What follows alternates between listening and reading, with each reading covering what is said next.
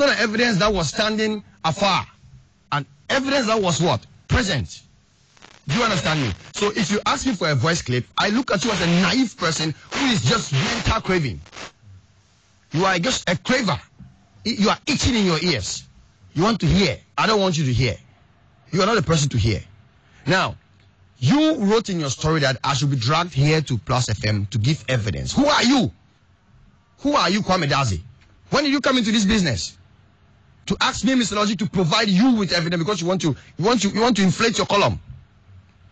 You understand? So first of all, I took offense because I'm not the right person to speak with. You have to speak with Mercury. And Mercury's phone was off. Yes, you couldn't reach him. Now the story you wrote automatically or basically was to discredit and also insult me and Mercury. Mercury hasn't done anything wrong to me. Maybe the fact that he had meetings with my colleagues. You understand? Which I was part of the meeting, but I decided not to be present. You understand? So certain issues came up.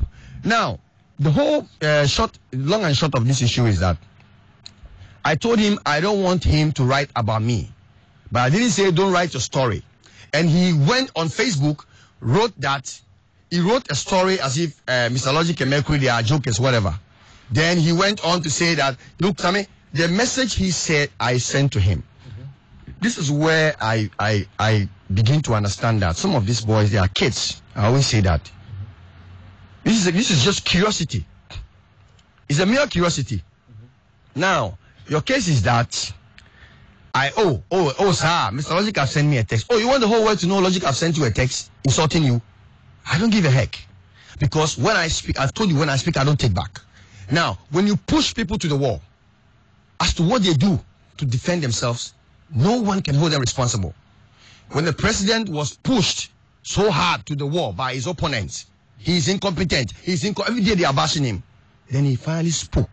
The same people who were pushing him, when they got reply, started saying that, oh, the man has spoken carelessly. Is he not a human being?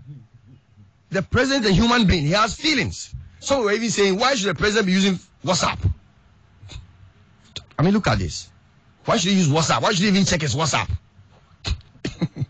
Sammy, then you ask yourself, what kind of country are we living in? That presidents don't have right to check their WhatsApps. The same case you have a writer like Kwame Dadzie. Okay. Sammy, let me finish. No, end it. You have someone like Kwame Dadzie at your outfit who will prefer Mr. Logic to be quiet and shut up like a dumb and don't say that because Kwame Dadzie. Does he know the people I deal with? Does he know the writers I've met in my life? Sammy, we don't sit down here and boast. We have proofs. He's a kid. He's a kid writer. That's why I asked you, where did you get this guy from? And I will also go a long way to say that Mr. Ricky, if he's listening to me, I respect him a lot. He has this guy on his TV. This is a guy who is on Facebook fighting unnecessary war, insulting people, and he's on KTV. Mr. Ricky was here last time. He said something in his mind. I told you I respect him a lot. When I respect you, if I don't respect you. Me, that's how I am. I'm not partial. Mr. Ricky said that he judges people's mind and their reputation by what they post on social media sometimes. He monitors. And this is a guy who's on social media bantering unnecessarily, posting certain useless posts. Look at what happened to Nanaba Anamwa. She just did a Photoshop. She was at what's the name of the stadium? Old Trafford. Now, this guy called Dadzie is all over Facebook. This is a social media freak who doesn't have nothing to do with his mind. He's an attention seeker. If Mr. Ricky should go on social media, he should go on Kwame Dadze's Facebook page and see the kind of things he writes, the people he trade insults with. I'm sure KTV should not have this guy on TV now. If Mr. Ricky believes, I know he's a man of principle.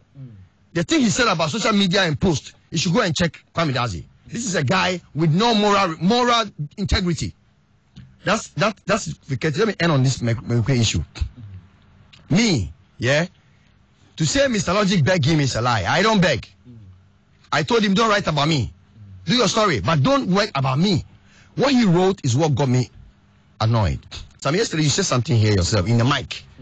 So I would like to repeat it. You said that you wouldn't have let this story go. But the fact that when the story came up, Mercury refused to speak on this platform and went and spoke elsewhere. These are some of the things that has really pushed you also to allow the story to go? Because I said that. No. I never said that. You said it in the mic yesterday. No. I didn't say I would let this story go because Mercury refused to speak to me. I only said I'm not interested in this story myself because Mercury has refused to speak to me. Okay. Now, as a matter of fact, this is Kwame Dadye's column. What he decides to write about, I don't control it 100%. Okay. As much as the domain is in the industry, and whatever he wrote about with this, it was also in the industry. A statement